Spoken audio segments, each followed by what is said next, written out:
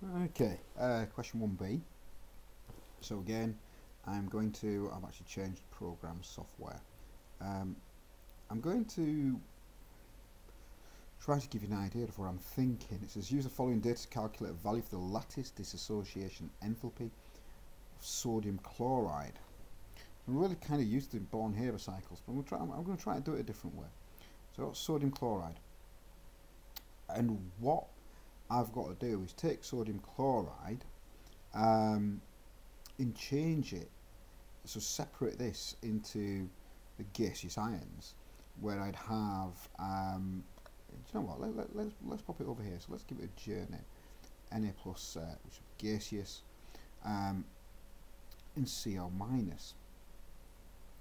So what I've got to kind of do is I've got to do this journey, and what I know is that if I go from sodium, the solid, and half Cl2, well, I know the enthalpy taken to form this, to sodium chloride, which is minus 411.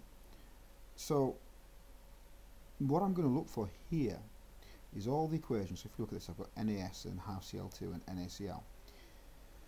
So as Hess said, it doesn't matter which way we go, so I want to know the energy change going from there to there.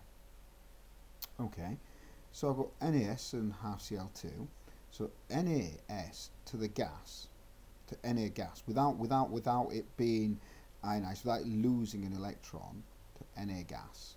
So I'll go to Na gas, and then from Na gas I need to go to the ion here.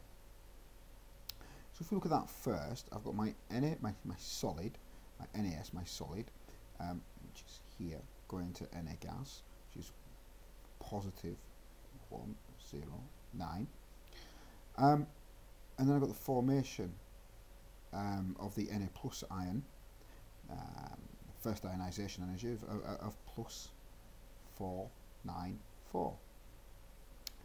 So let's do the half Cl2. I've got to go from half Cl2 to Na. Well, really, I've done this sodium. I need to go from Cl2 across to Cl minus. So let's have a look. Out Cl2, breaking, and if I underline it, to 2Cl, to chlorine atoms, but I only want half of that, so that'll go from here, which is half Cl2 the gas, to Cl gas. This will be half, so this will be 142, positive 142. And then the chlorine going to the chloride ion, so it gaining, so electron affinity.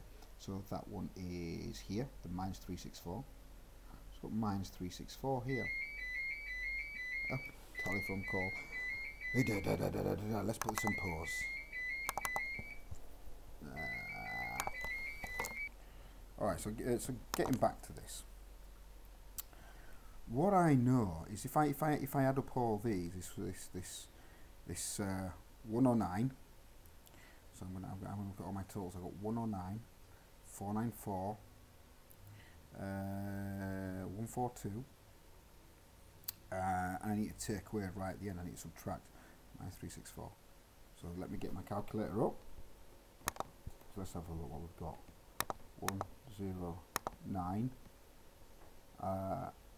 plus 494 plus 142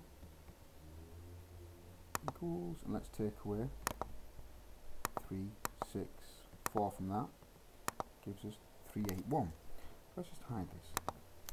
So what I know, that going from here to here is 381 kilojoules. But I want to go from there to there, from here to here. So it really doesn't matter, so I can go this way. So as I'm going against this arrow here, so I'm just going to switch to pink. As I'm going against this arrow here, it's going to be plus 381 and it's going to be plus 411. So taking my calculator, 381 plus 411 would give me 792. So it would require plus 792 kilojoules per mole for the lattice dissociation enthalpy of sodium chloride.